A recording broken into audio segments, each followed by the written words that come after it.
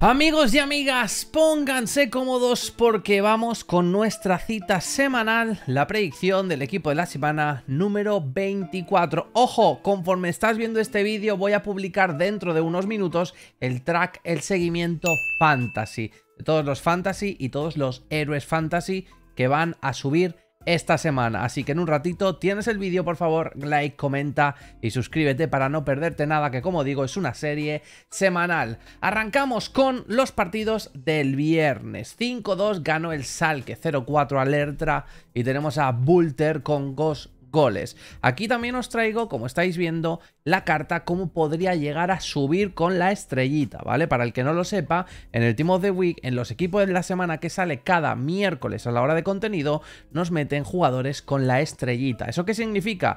Que le meten doble o triple if, triple upgrade, triple subida, y como estáis viendo, una carta que realmente tendría que salir media 79 podría subir a media 86. Seguimos en la Bundesliga, pero partidos del sábado. 3-2 ganó el Red Bull Leipzig a Salzburgo y como protagonista tenemos a este Timo Werner, media 86, 2 goles y 1 asistencia. Pasamos al empate a 3, Stuttgart Borussia de Dortmund, 1 por cada lado.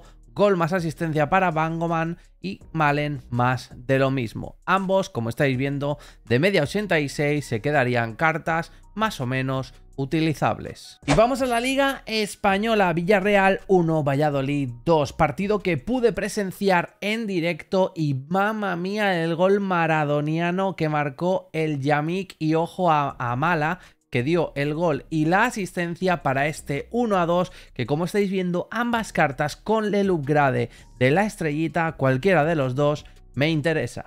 Seguimos en la Liga Española. Athletic Club de Bilbao 2, Real Sociedad 0. Derbi vasco que sentenció la Pantera Iñaki Williams con este par de goles. Seguimos en la Liga Española. 2-0 Betis Español. Ayoce Pérez también como protagonista con un gol y una asistencia. Victoria de visitante en este Cádiz 0, Real Madrid 2, Nacho con un gol y manteniendo la portería 0. Lástima que tenemos, bueno, o no tan lástima porque esta carta no sería utilizable, y el jugador de fin de pase de temporada que muchos me preguntáis a cuál coger, yo escogí a Nacho. Pasamos a la League One. 3-0 ganó el Rein al San Reims con Doku con 2 goles. Y ojo porque aquí había duelo por el título. Primer clasificado PSG, segundo clasificado Lens, Vitinha con gol más asistencia y Kylian Mbappé más de lo mismo. Creo al 100% que no van a sacar a Mbappé, así que tendremos Vitinha en el Team of the Week. Pasamos a la Premier League. 3-0 Aston Villa Newcastle, que esto nos deja a Isaac sin poder subir ya que no opta al 6 sin derrota, así que tanto Isaac como Ginola luego vais a ver cómo ya se ha terminado sus upgrades. Ramsey, gol más asistencia, y Watkins más de lo mismo. ECE para el Crystal Palace 2, Southampton 0. Ha marcado un par de goles y ya estáis viendo cómo se queda el MCO inglés. Solanke para la victoria, o más bien dicho, derrota del Tottenham 2, Bournemouth 3, como os digo, el delantero inglés, un gol y 2 asistencias, y prácticamente se asegura salir en el equipo de la semana. Tenemos aquí al bicho, el verdadero bicho noruego, no falla cada semana, contendiente a poder salir en el Team of the Week. 3-1 ganó el City al Leicester, como estamos viendo Stones con un golito, el central inglés, y luego tenemos a Haaland con 2 goles más. Subiría su carta también, Want to Watch. Werder Bremen 1, Frimburgo 2, Salai con gol más asistencia. Y otro que, ojo, está en su prime, cogiendo su mejor versión. 2-1 ganó el Atlético de Madrid al Almería, y Griezmann con un par de goles podría ponerse más o menos o incluso mejor que su POTM. Bormer en este 1-5 que ganó en la liga belga, un gol y 3 asistencias para el holandés. Y ojo que este es el mítico Cabella de hace, bueno, 3, 4, 5 FIFAs, ni me acuerdo.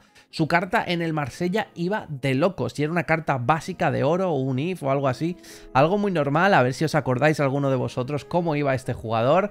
2-1 ganó el Lille al Montpellier y Cabella con gol más asistencia. El ratoncito Ben Yedder. Tenemos esta victoria del Mónaco 3-1 al Lorient y Ben Yedder, como ya os digo, 2 asistencias, podría salir e igualar a su carta POTM. El otro Vitinha, el Vitinha de Hacendado, el Vitinha, o bueno, del Marsella 3-1 y sigue invicto todavía sin perder el Olympique de Marsella contra el Troyes y Vitinha. Como os digo, el portugués, un gol y una asistencia. Pasamos al señor Hype, porque otra cosa no tiene. 0-2 ganó el Manchester United al Nottingham Forest y como estamos viendo, Anthony por fin quizás a lo mejor podría llegar a tener ese primer if en media 84 y su carta Want to Watch subir a media 87. Pero si realmente su carta Food Birthday no vale para nada, este no me lo quiero ni imaginar. Pasamos y casi terminando con la liga holandesa. ¿Quién se acuerda de ese Til el año pasado sacándose el trasto POTM tras POTM de la Eredivisie? Y como estáis viendo, 2-3 ganó el PSV y Til con 2 goles y una asistencia.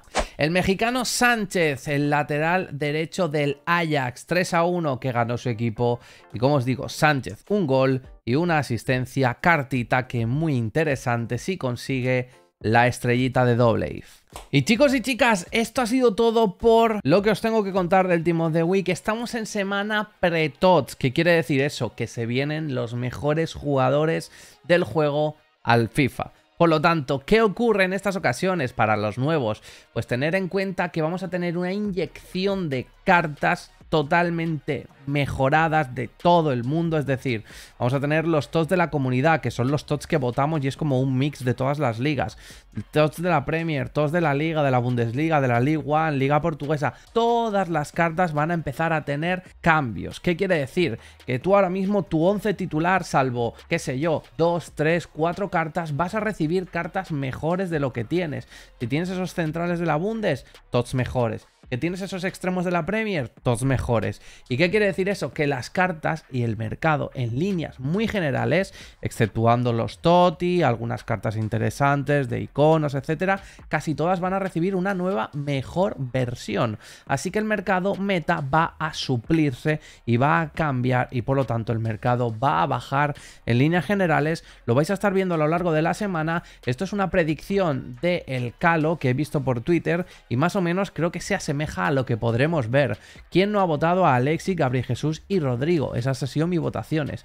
¿Quién no ha votado a Bernardo Silva? ¿Quién no ha votado a Robertson, a Kim Min-jae, a Ake? Por ejemplo, esas serían una de mis votaciones. Yo he votado a Gallá, yo he votado a Coman, por lo tanto, y de portero a De Gea.